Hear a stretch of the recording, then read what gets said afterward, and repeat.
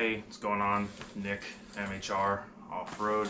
My wife's Jeep JKU here, 2011. Steering wheel controls kind of quit working. Airbag light will come on and off sometimes. Kind of part starting it. I think it's the clock spring. Thought I'd film it because I suck at filming. Got the new clock spring, so I'm gonna get your steering wheel taken apart, pulled off, clock spring taken off, get that kind of swapped out and see how good I can do at editing and showing it. So here we go. So once you get the battery disconnected, you need to take the airbag out first. That's the first step. There are two 10mm bolts. One is on this side and one is on this side. You'll take those two out and then we can get the horn itself out. All right, now that these two screws on either side of the steering wheel is out, you should be able to take the airbag straight out. There are two connectors for the airbag and a plug, I believe, for your horn on the back, and I will bring you guys in for that. All right, then as you can see here are the two connectors for the airbag and the third connector, I believe, for the horn. To pop these airbag ones off, there's two tabs right here. You just kind of squeeze them and pull them straight up. Just kind of wiggle right off. And then this connector here is held in by clamps. You can kind of pull that out. And then once it's out, you should be able just to pull it out. It's kind of in there, kind of takes two hands, just pull straight out. And then that should be it for your airbag. Now with the horn off, you have this, I believe is a 13mm nut. And then this plug, which I believe is for the steering wheel controls up here. Make sure you mark or remember how this is so that we can get it back on as straight as you can. That way you don't have to go get an alignment or anything. So let me get this off, and then we'll come back. All right, now with the 13mm bolt out and this unplugged, we're gonna get a steering wheel puller. It needs to go in these two squares. Hook going outwards is what I'm going to do. Push on the center nut and actually pull the steering wheel off. And then once that gets off, we'll work on the actual cover that is covering the clock spring and get that off. All right, so you put the steering wheel puller in these two holes. It was kind of hard to do, have the camera, I needed a lot of room and hands, so I didn't record it, but press the punts in the center, hook these two hooks. It wanted to walk in, so I actually stuck two wrenches on the inside of the puller so that the little hooks wouldn't pull out. The hook would go in and hook on the outside, but I had to put a wrench or a thin piece of metal to stop it from walking in and wanting to stay out, so to basically stay pressed against the outside. You'll need the steering wheel puller that has these two hooks that can go inside those two holes there. Once you get that, you'll be able to take the steering wheel straight off, and there's really nothing hooked to it. All those connectors you did before is what basically stops that. This is actually your clock spring right here, so we will get this actual trim piece off and then be able to get to unbolting the clock spring from the steering column. And to get this trim piece off, I believe there were 3 T20 screws.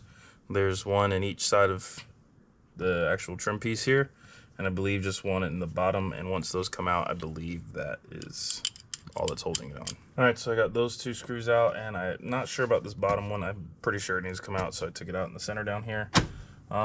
Try to actually lower the steering wheel, give us a little more room, and I believe this just needs to pop up off of the key ignition, and with this one loose, you should be able to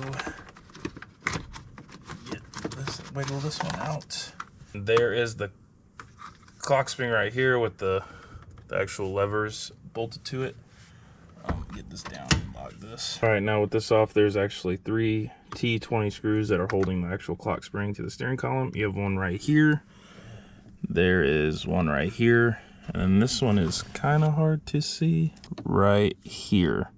You don't want to take these out because this is actually holding steering column to like the dash, but it'll be this one here, and this one here. And once you take those off, it should just slide right off. All right, once you get those top 2 screws and the front one here off, you kind of have to rotate it because there's a tab on this passenger top screw. So you kind of have to rotate it and kind of work it off a little bit, and it should come right off. I went ahead and unplugged 4 plugs on the back, the 1, 2, 3, 4. So we have 1, 2, 3, and then this little black one under the ignition right here. But now that this is off, we can take this over to the bench and actually get the lever swapped to the new clock spring, and then get it back over here and get it bolted back together. Alright, so now that we actually got the old clock spring out and we have the new clock spring here ready to go, we need to get the actual levers off of this clock spring so we can transfer it over to the new unit.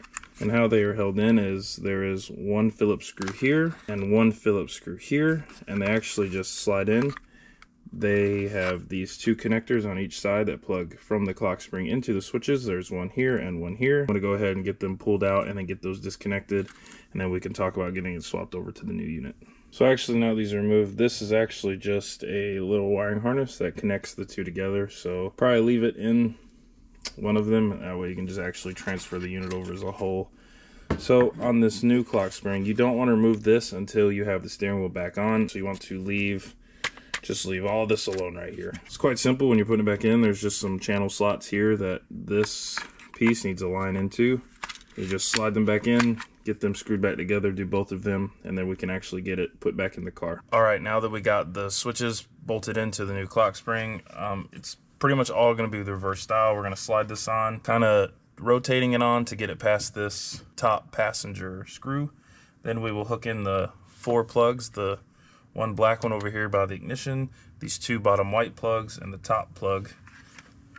And this will be the black one over by the ignition, the 2 bottom white ones, and this top one. And we'll get it back on there, get it set, plugged in. Then we will go ahead and put those 3 bolts back in. You got the 2 top T20s right here and here. That is right here and over here. On the front right here, right by the ignition itself. But we'll get all those plugged in and bolted back on, and then we'll come back. All right, now that we got this bolted back on, everything's hooked back up on the 3 screws. 1, 2, 3 are tightened down. Now we need to go ahead and reinstall the actual trim pieces. That's pretty much exactly reverse order of how they came off. We'll put this one on, put this one up. The 1 bottom screw in the center down here, and then the 2 from the bottom to the top.